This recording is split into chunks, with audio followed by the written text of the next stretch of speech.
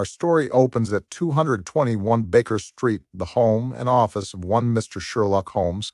His trusty, sometimes assistant, Dr. John Watson, is studying a cane.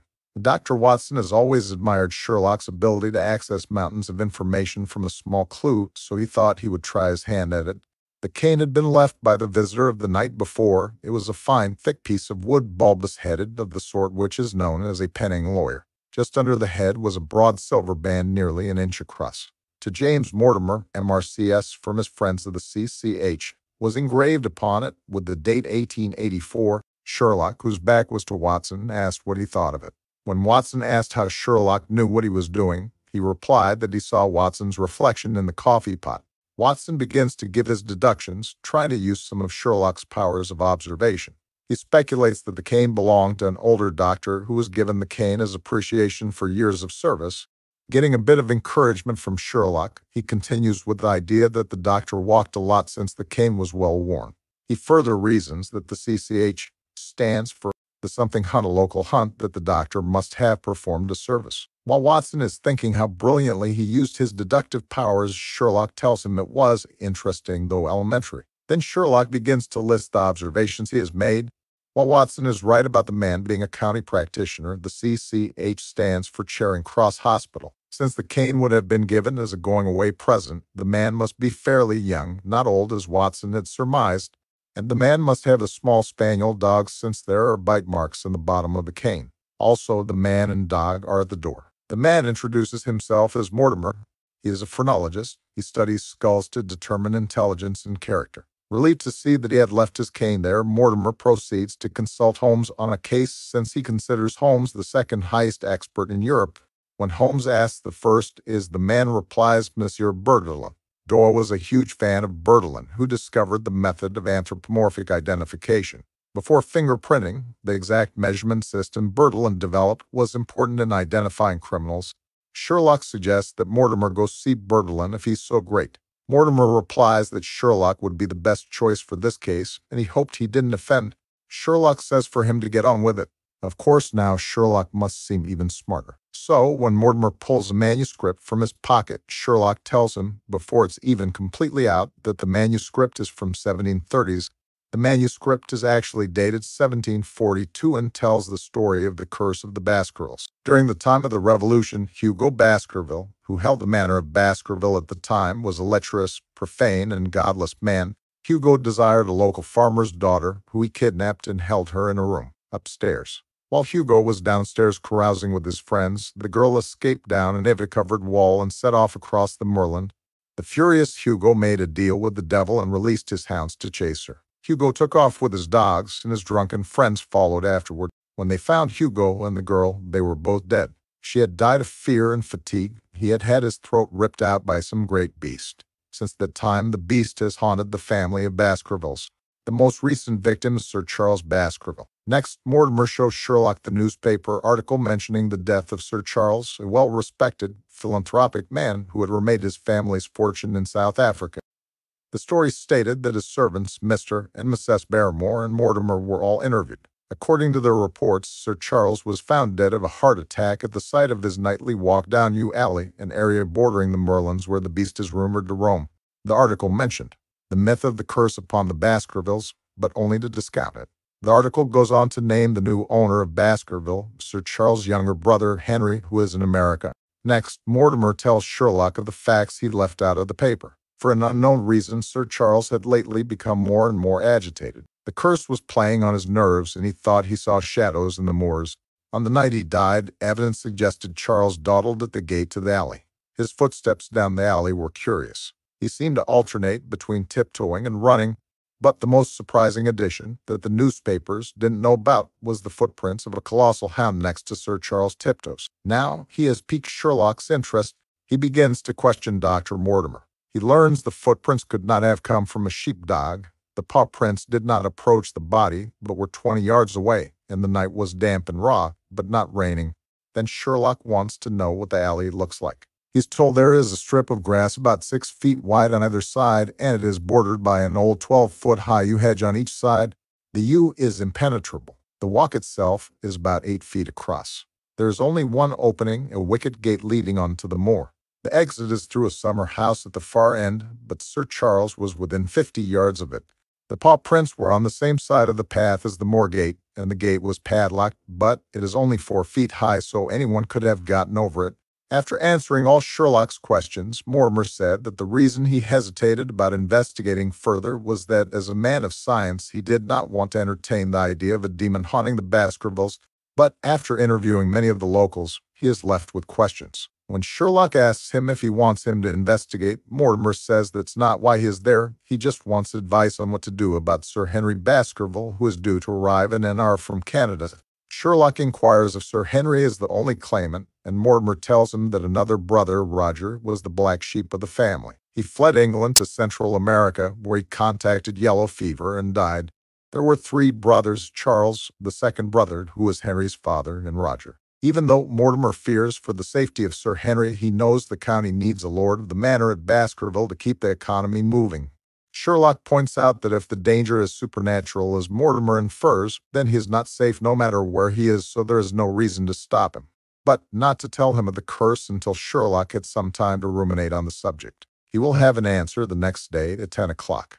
Mortimer heads to meet Sir Henry, and Sherlock settles down with his pipe and thinking.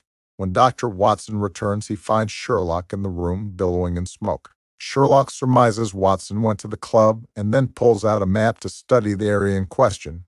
He wants to discount all the natural possibilities before settling on the supernatural. What would draw a man who was elderly and infirm to go out into the night, wait by the gate for quite a while, and as the change in the footsteps indicate, run as if for his life, but away from the house, not towards it? Deciding to put aside the thoughts on the mystery until he sees Sir Henry and Mortimer on the next day, Sherlock takes up his violin to relax. When Sir Henry arrives the next morning, he bears a note that he received warning him away from the manor house if he valued his life and sanity. After reviewing the note, Sherlock concludes the note is in a plain envelope with plain rough writing. The note is composed of words cut out of the newspaper, except for the word "more." Holmes deduces the writer must be following Sir Henry. How else would he know where to find him? The words were cut out of the Times, yesterday's to be exact. Also, the writer used a pair of short nail clippers. Also, the writer must be well-educated, since only the well-educated read the Times. Since the writer was trying to conceal his slasher handwriting, their signature must be easily recognizable, and he must have been in a hurry as the words are glued carelessly. Recognizing he has impressed his audience, Sherlock continues to point out that since the pen was running low on ink, the person is probably staying in a hotel. He tells them that if they try the hotel nearest Charing Cross, they will probably find the rest of the newspaper the words were clipped from. Sherlock asks Sir Henry if anything unusual has happened, and he replied that when he put his boots outside his room for polishing, one was stolen. Holmes decides to tell Sir Henry the story of the curse, but Sir Henry wants to go to Baskerville anyway. He wants to determine if his uncle's death needed a policeman or a clergyman. After inviting Holmes and Watson to lunch later in the day, he and Dr. Mortimer leave. Sherlock springs to action. He and Watson will grab a cab and follow Sir Henry. They hope to spot the letter writer. When they catch sight of him, they can only make out a bushy black beard. Unfortunately, Sherlock makes a rookie mistake and is spotted by the man.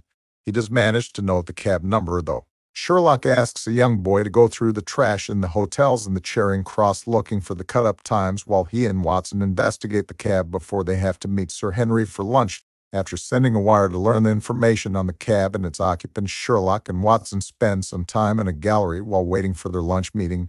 When they arrive at the hotel, the desk clerk allows Sherlock to check the registry, where he deduces the spy is not staying in the hotel. When they go upstairs, they find Sir Henry enraged. Another boot has been stolen, this one an older boot. Sir Henry is surprised that Holmes now thinks the thefts may be related to the case. During lunch, the men discuss the case at length. Holmes discovers that the butler, Mr. Barrymore, matches the description of the bearded man. So Holmes sends a telegram to Baskerville. If Barrymore is not there, it will return to him. Mortimer says that Barrymore inherits £500 and an easy job on Charles' death. Also, Mortimer himself receives £1,000 and Sir Henry £740,000. The next in line to inherit is a couple of distant cousins, a couple named Desmond. Since Sherlock has prior commitments and can't go to Baskerville right away, he suggests Watson go as a bodyguard to Sir Henry. Before they leave the lunchroom, Sir Henry finds his boot. Back at 221 Baker Street, Holmes and Watson go over the case but find even fewer answers. Barrymore was not in London, and the cut-up newspaper was not located. But when they interview the cab driver, they think they finally have a clue until he tells them the fare used the name Sherlock Holmes.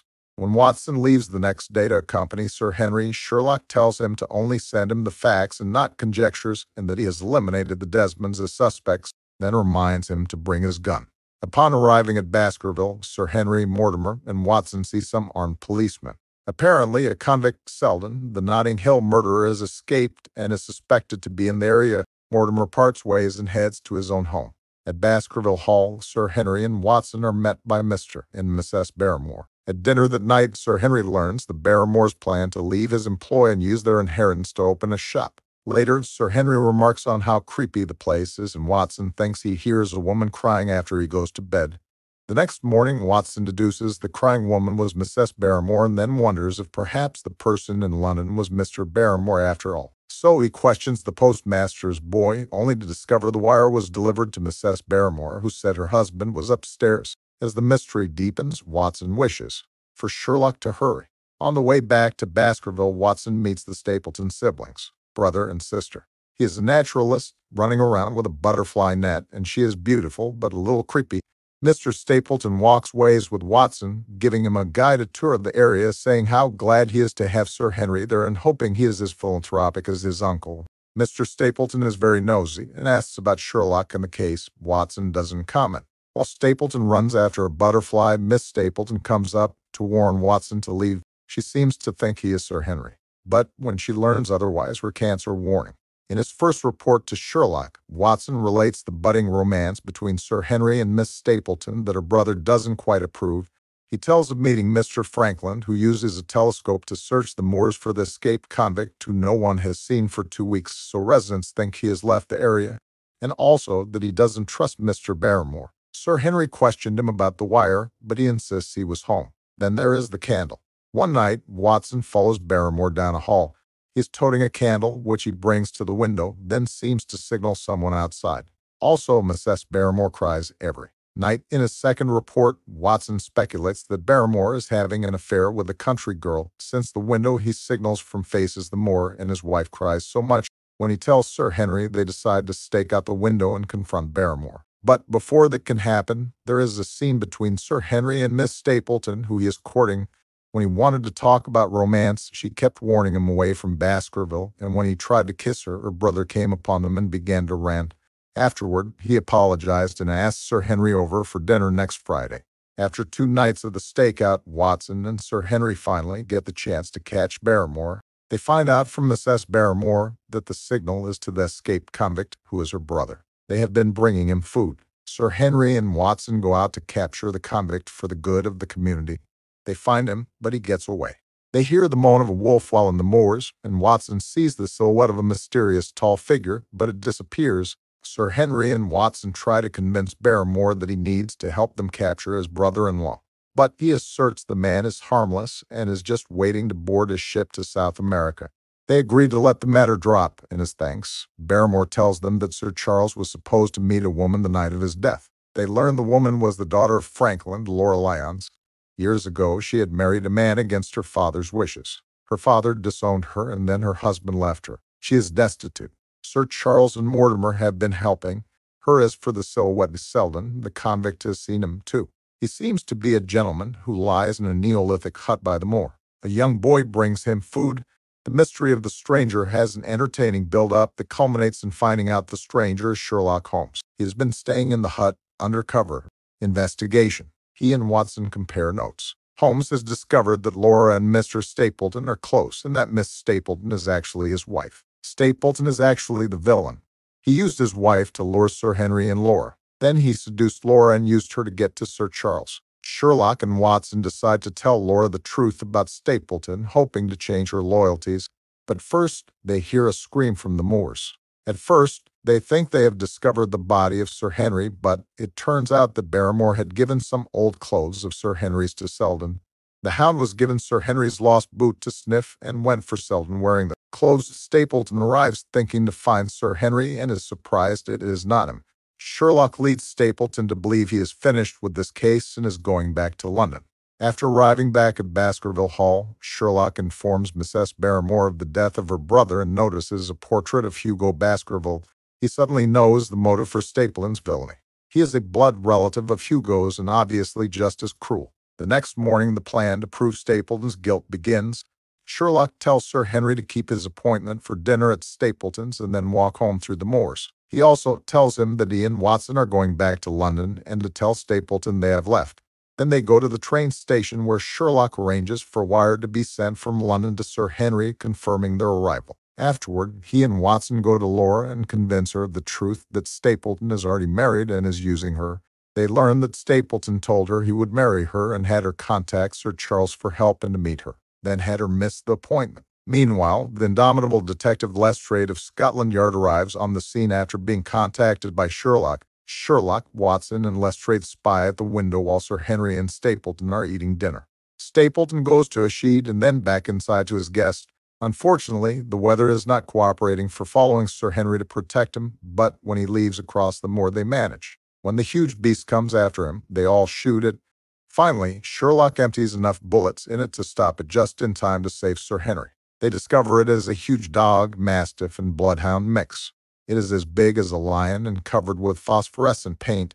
It was truly terrifying enough to frighten Sir Charles to death. When the detectives go back to Stapleton's home, they find Mrs. Stapleton bound and gagged. Upon release, she tells them she tried to warn Sir Henry and where to find her husband. The fog is too thick still, so they decide to wait for the morning. Meanwhile, they will protect Mrs. Stapleton. The next morning, Mrs. Stapleton leads them on a marked path to her husband's hideout. They find all the proof necessary, but no Stapleton. Sherlock thinks the swamp killed him. Back in London, Sir Henry and Mortimer arrive at 221B Baker Street. They ask Sherlock to clarify the mystery to them. He tells them that Stapleton is actually Roger Baskerville's son. After some legal trouble, he and his wife moved to the area hoping to cash in on his inheritance. He made friends with Sir Charles and discovered his bad heart. Mrs. Stapleton refused to help her husband with his plan, so he romanced Laura. She sent the note and then missed the meeting. Once Sir Henry arrived on the scene, the Stapletons came to London. Mrs. Stapleton tried to warn Sir Henry, but Stapleton stole his boot for the dog. Unfortunately, the first boot he took was new with no scent, so he had to take another, older boot. Sherlock had suspected the Stapletons from the time of the mysterious note in London because it smelled like perfume. Mrs. Stapleton did not want to expose her husband until she learned of his relationship with Laura. That was when he tied her up and gagged her. The only loose end Sherlock has is how Stapleton planned on claiming the inheritance, maybe from South America. The story ends with Sir Henry accompanying Mortimer on his vacation so he can get some rest. Sherlock and Dr. Watson plan an outing to dinner and the opera.